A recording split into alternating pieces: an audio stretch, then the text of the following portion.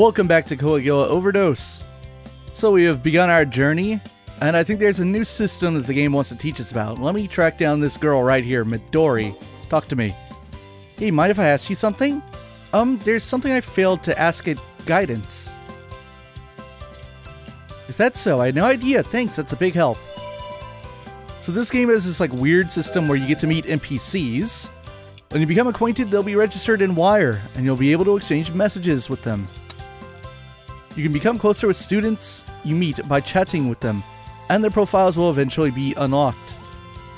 Through this method, you'll be able to gradually, well that was weird, uncover each student's true hidden nature.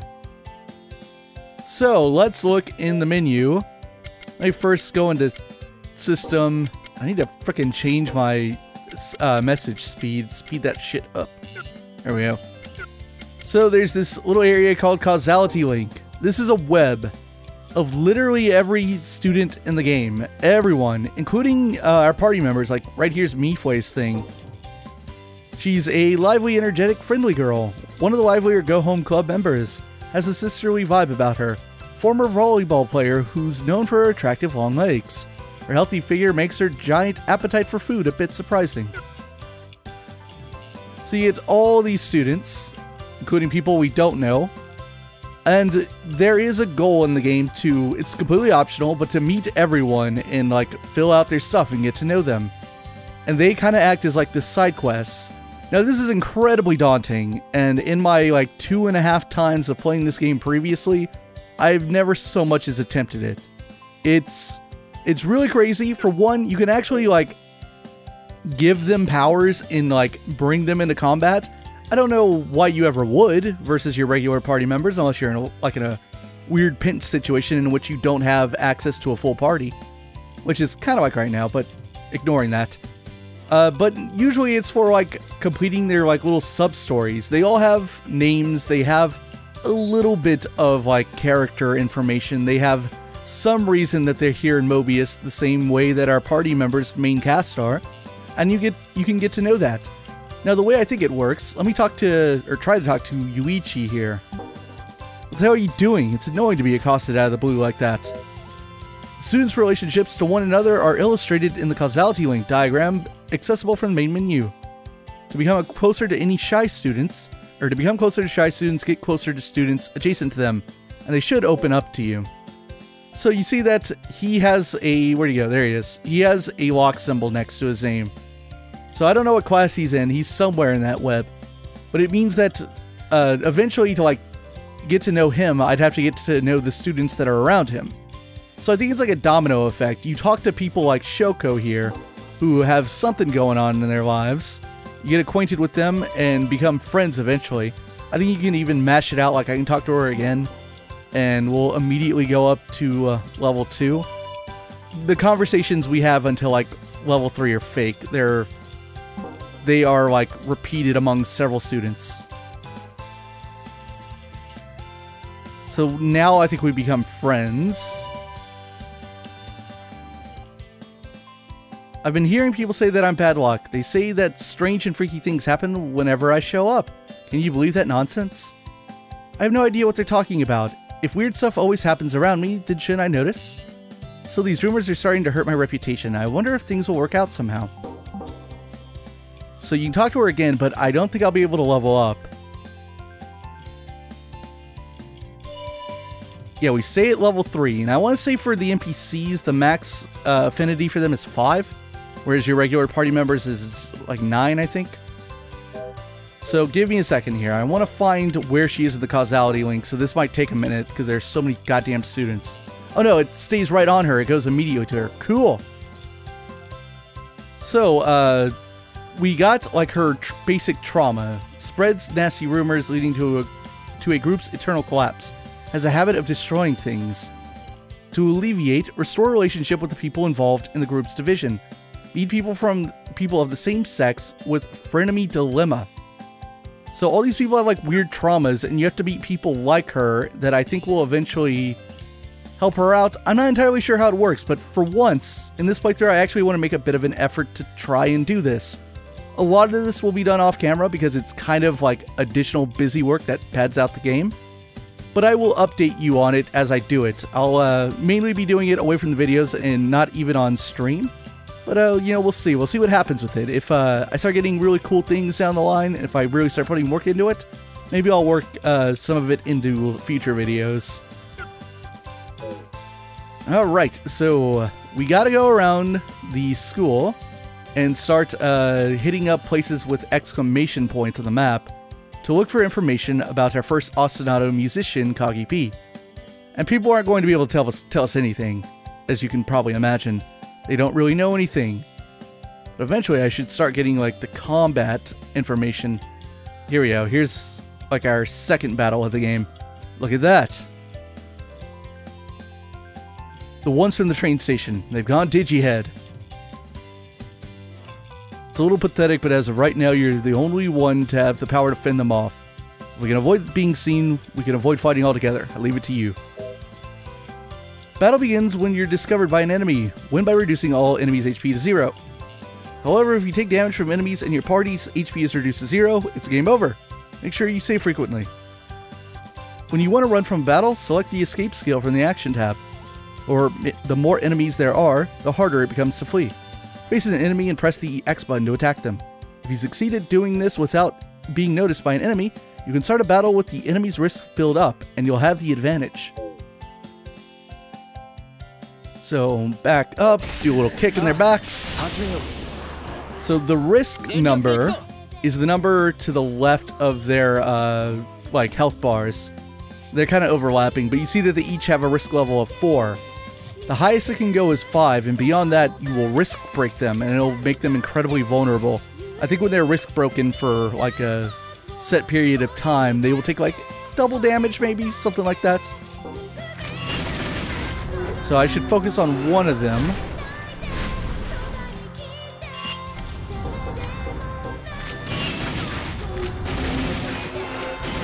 There you go. I risk broke him right at the very end. So one-on-one fight now. Combat, as I've learned, because I had to replay this first hour, it's not very difficult. And I played the game in Japanese. I put it on easy because the language barrier. This playthrough will be on normal. And even like the first couple hours of playing the game on normal, not that hard. It's not a difficult game. I think there's certain like challenges you can do. Certainly if you get into the like the optional dungeons, the secret ones, maybe those will be pretty tough. But getting through the main story, not difficult at all. Aria, どうだった?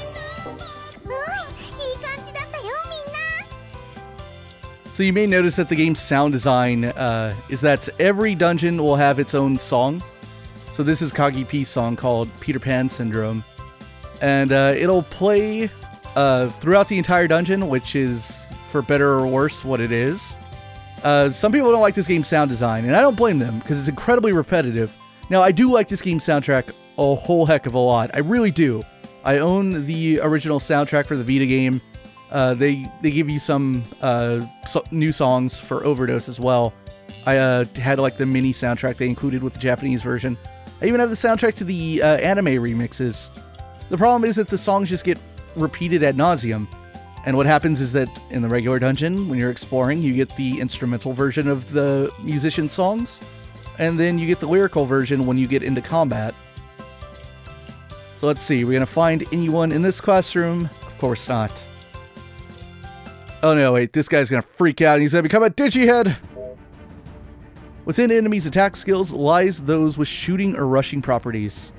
If you hit enemies with an attack that has an advantage over their properties, you can cancel their attack. This is called a counter. Select attack skills that have shooting properties such as Hate Cannon and Vintage Strike to successfully perform a counterattack.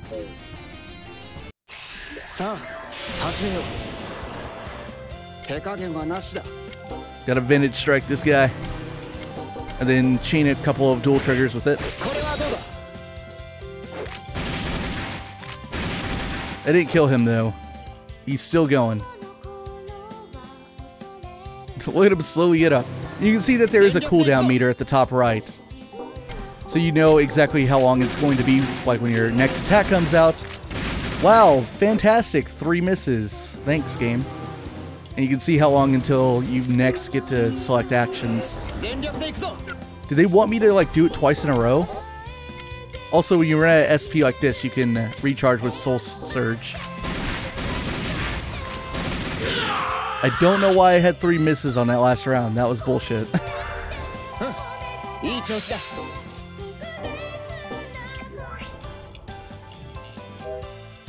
When you're hit by an attack, you might be in one of 2 states, aerial or downed.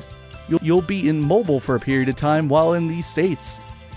There are characters with skills that can dole out high amounts of damage depending on the conditions. Select a skill that fits the conditions and turn the battle to your advantage. I can't believe they attacked us out of the blue like that. That's never happened before. I wonder what's wrong. The Digiheads are more violent than usual because of the musician's song.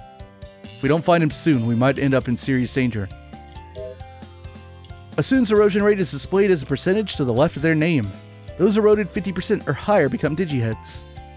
When a student you want to befriend is in a Digihead state, you can lower their erosion rate by defeating them. It's a good idea to consistently battle students who have become Digiheads.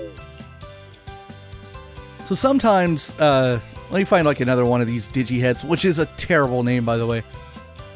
It's what they're called in Japanese and English. I just don't like it because it sounds dumb.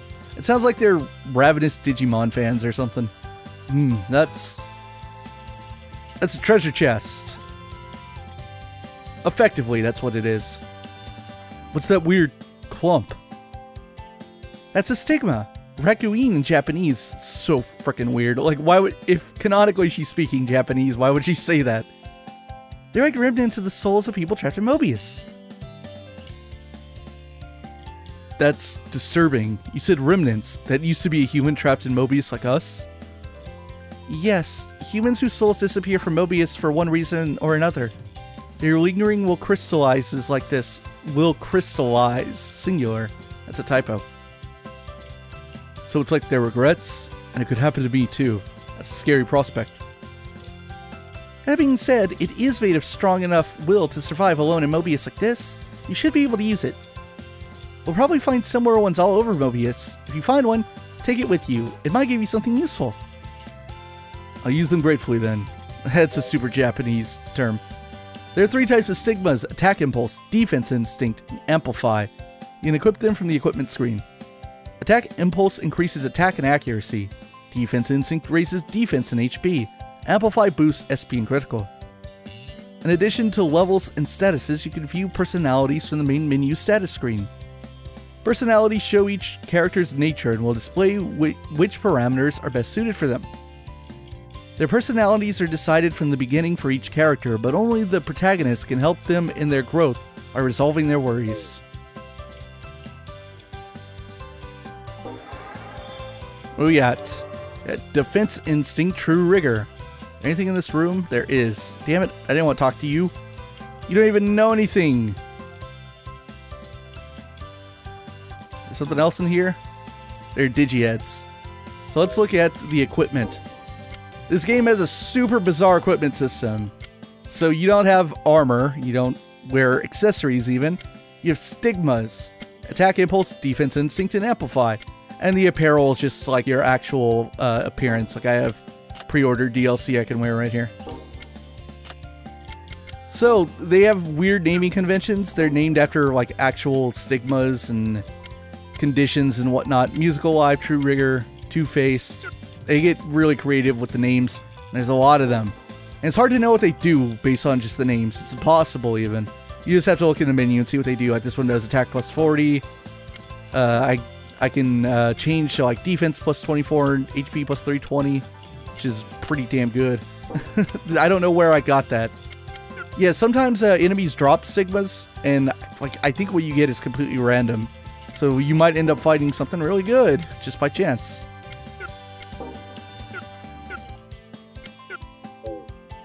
Alright, so these Digiheads are lost souls. They're nobody. They are just enemies. They are foot soldiers. But every now and then you'll come across a Digihead that actually is one of the game's NPCs, one of its students. And to like actually be able to meet them, you're going to have to fight them as a Digihead. And then I think they'll disappear for a while, but they'll come back and be normal. So you might have to do that if you want to complete the causality link. You might have to do it a lot.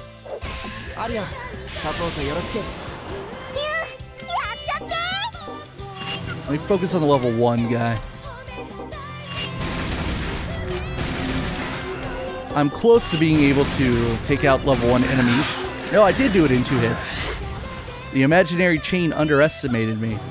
Underestimated my damage output.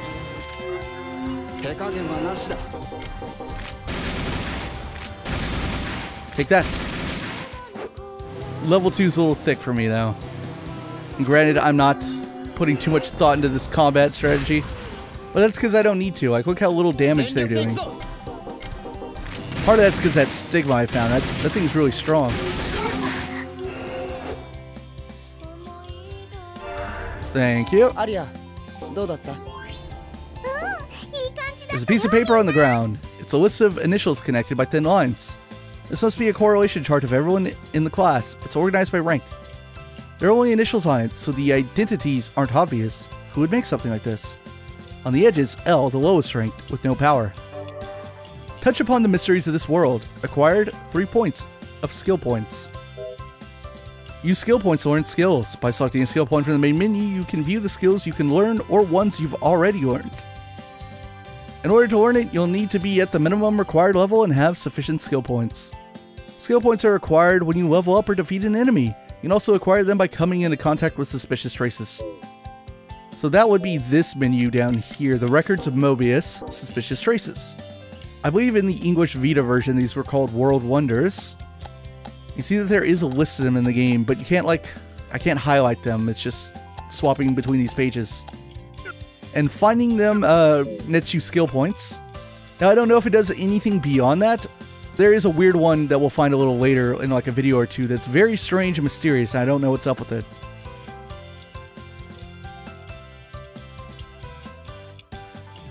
This is bad. Digiettes have blocked the way. It's a single girl.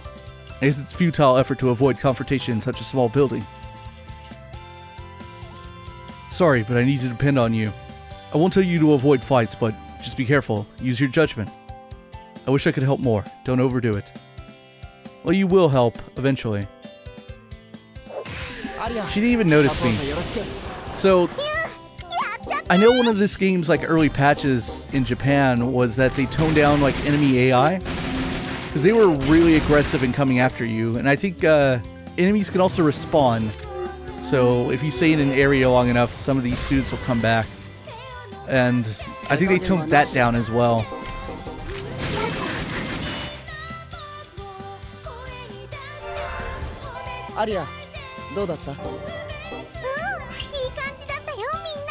But say what you will about the soundtrack, but that seamless transition between the two versions is nice.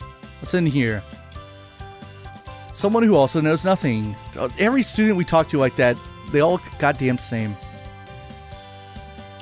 More lost souls. Walk over there, losers. Look at that one girl trapped on the outside of the bubble. Yeah, so like the battle arena is like super in real time. The reason this exists is because the Vita version didn't have this. There was no like cool digital arena you fought in. So you would just fight on the spot of where you were standing. And that was an awful idea. Because that made the fighting look really jank, and sometimes you get stupid ass situations where your party would be fighting a digihead and half the party would be in a classroom and the other half was out in the hallway. It was fucking stupid. It looked so terrible and bad, and it really turned me off from this game when I finally got to see it after like hearing about it for months before it came out. But then they came up with this as a solution for Overdose. It's not perfect, but admittedly, it's pretty cool. I like it. Let me get some SP back here. Ow! Stop shooting me. Coward. Take this. Are you serious? Come on, MC. Making me look bad here. Trying to get through this fight so we can get on to the next bit. Come on! There we go. You know, for like a 95% hit rate, I'm kind of getting screwed here. Let's see, are we going to get another explanation out here in the hallway? It's looking like it.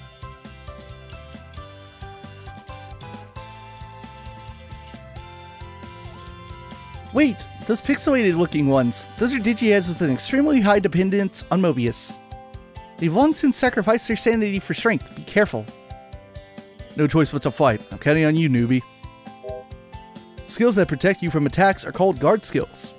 When an enemy uses a guard skill, your attacks will be ineffective, so be sure to use a skill that can break through their guards. Select the attack Shadow Pierce that can break enemy guards, then use it against the enemy's Doom Barrier ability in order to successfully break their guard.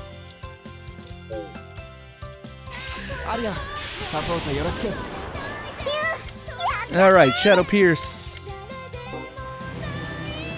That'll break the guard, but it's not going to be enough to kill it. So let me use my Overdose attack. You see that I have this now from the glowing yellow bar by the MC's name. I don't think it'll show the entire animation here, but it'll show how much damage it's going to do. Or no, this fucker over on the right's going to cancel me out. So let me chain this with a move, then I'll dash over to the right. Yeah, they don't miss me. And then I can do it. So let's try this out, see if it works. Miss me, sucker. Here we go.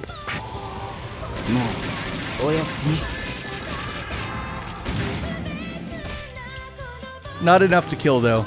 As you can imagine, overdose attacks are new to this version. And he put his guard back up, what a bastard.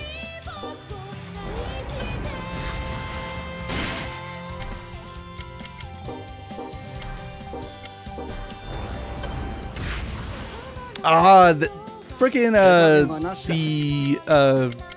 imaginary chain said that wasn't going to hit me, but it super lied. Alright, get out of here. Your guards do go down naturally, so if you can time it right, you can get attacks in without having to break their guards. Get out of here.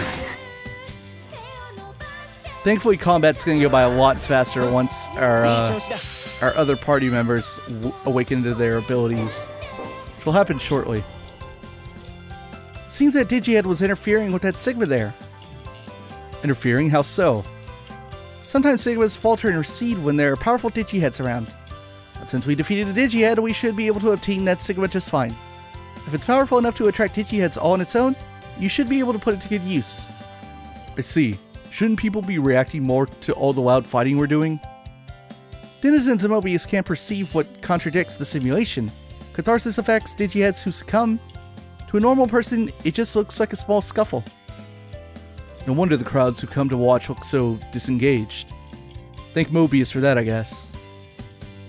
Oh, I erased Bystander's memories anyway. Don't worry about all that. Just keep fighting Digiheads. What a lazy explanation. That doesn't seem right. Yeah, it's just a locked treasure chest. Beat the enemies and unlock it. Alright, save point there. Let's go over here. What do we got? No useful information in any of the East classrooms. Hopefully we can learn something on the West side. Thank you, that's what I was doing. Take this. Which one of you is stronger? You're level 4. So I'm going to focus on this one.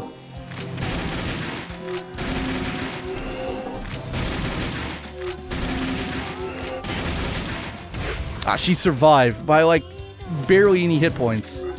How annoying. Come on, Ritsu, we need to get a turn in here.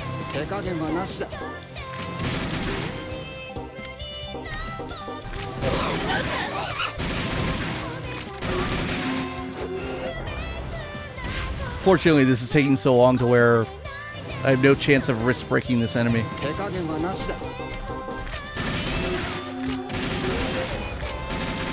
And we missed our last round, or else that would have been the fight. Bummer. I guess now this is a good chance to... come on, I got a freaking soul surge.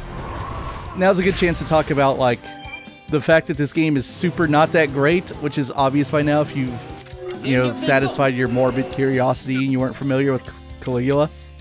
This game's not great. It was never great. The Vita version wasn't that good. And the weird thing is that I like it. Caligula is a huge guilty pleasure for me, which is why I'm doing this. It's why I've ever cared or ever talked about it. I've talked about Caligula a lot over the last 3 years, almost 3 years. In fact, I remember I've been around since day one with this game, literally day one, because I remember when it was announced. I want to say it was January of 2016. When I heard about it, I didn't think it was anything special when I saw it, you know. I want to say I was up in like the middle of the night. Therefore, it was time for Japanese gaming news to come on to Twitter from like Gematsu or Silicon Era. Someone posted about it. Didn't really care, but there was a big catch to this game. And the catch was that it was being written by Satomi Tadashi, who was the original scenario character writer for Persona 1 and the Persona 2 duology. And P2 in particular has excellent writing and characters. So immediately it was like, oh, that's interesting. I'll have to keep an eye on that. So the game then came out later that year, like less than like 6 months after it was announced. And I imported it, and I knew it wasn't good then, waited a year for it to get localized, still wasn't good. And yet for some reason I continue to support it, even though I know it's not that good. I gotta fucking soul search again. So just don't make that mistake. As much as I've always talked about Caligula and I've been willing to make content about Caligula, I have never once been like, totally great games, everyone should play it. No, I just liked it. I never said it was good. And in the quick look video of Overdose's Japanese version that I did earlier this year, I talked a little bit about like, I think what's wrong with this game. Now I'm in no way like an expert. I'm not a game designer. Nor could I ever be. I'm not great at programming. I could barely program web pages and apps. I wouldn't want to learn how to work a game engine. But I talked about like my philosophy on like why this game's presentation's kind of jank.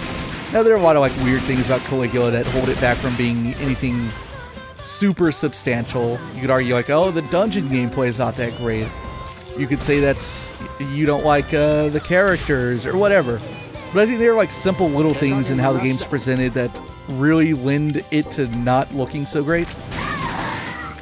For one, this game is not that pretty in terms of like actual character models and graphics. Part of that seems to be like Vita holdover, but at the same time they could have cleaned it up. Like, JRPGs don't have to get super creative in terms of like creating character models and how detailed they are, polygon counts and whatnot to look good. Like, obviously, if you're here on this channel, you know me, you know I'm a huge Falcom fan. And modern Falcom, with, like, this generation of games they've been making, like, the most recent Sendo Kaseki's, Ys 8, Tokyo Xanadu, they don't blow you out of the water in terms of, like, their graphics, but they look well enough. They look perfectly fine for PS4 games, and they look better than this does. Like, the characters and their faces and their animations, they look way better than Caligula. So I think part of the problem with this game is it doesn't know its own limitations, and it doesn't do enough to hide it. So in the quick look video, I explained how even something like Persona 5, which looks fine by modern standards, but at the same time, P5's not like crazy great. It has essentially the same fidelity that like Catherine had on PS3, and Catherine came out in 2011, Persona 5 years later. God, these enemies are gonna fuck me up. What if I try to vintage strike you? No, that's not what you're designed for.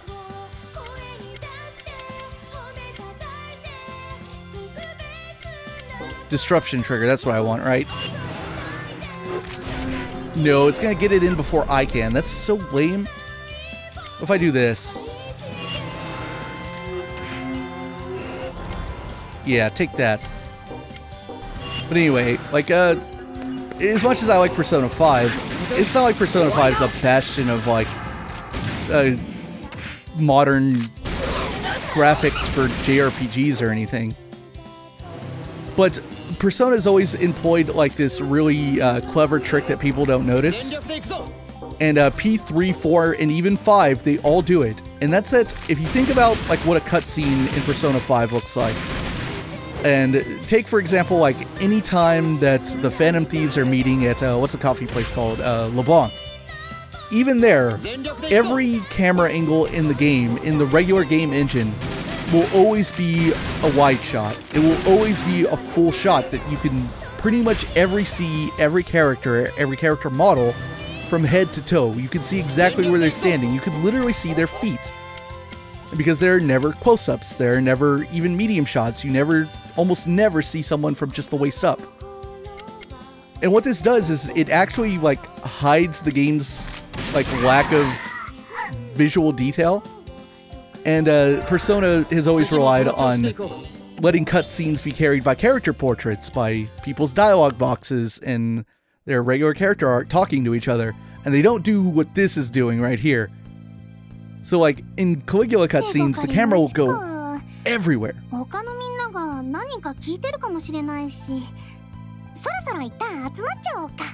So let's see if it happens in this scene. Or maybe the next one. まともな収穫はないみたいだな。ねえねえ君。隣のクラスの子だよね。私、奇怪な活動をしてるって噂の帰宅部について調べてるんだけどさ、何か知らないかな。ねえ、なんか知ってたら教えてよ。教えてくれたら、ナルコ超感謝しちゃう。ねえ。あなた、ナルコさんだっけ？どうしてそんなに帰宅部のこと知りたいの？どうしてって秘密のクラブなんて謎めいててかっこいいからかな。なんかみんなの注目の的だし。もしかして先輩情報持ってます？私は何も知らないわよ。Like, look at this. Look at this camera angle that we just switched to over the shoulder. And now this is a little more than a medium shot. It's a little wider than that. Like you can see down to Kotano's knees. But this is what I'm talking about. そんなことより噂話が好きなんだったらカギピーって人のこと知らない？カギピー？最近人気のドールピーの？